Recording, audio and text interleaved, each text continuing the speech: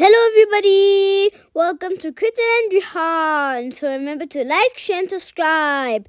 Let's get started.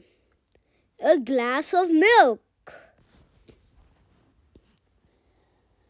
There once was a poor boy who spent his days going door to door selling newspapers to pay for school. One day, as he walked his route, he saw, feeling low and weak, the poor boy was starving. So he began to ask for nourishment at each home he stopped at. The poor boy was denied every time until he reached the door of a young girl.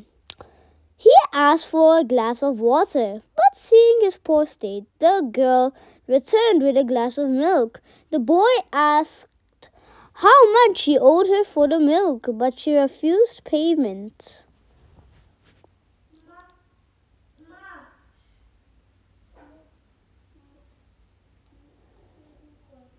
Years later, the girl, who now was a grown woman, fell sick. She went from doctor to doctor, but no one could cure her. Finally, she went to the best doctor in town. The doctor spent months treating her until she was finally cured.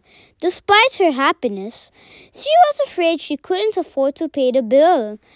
But when the hospital handed her the bill, it read, "Paid in full with a glass of milk."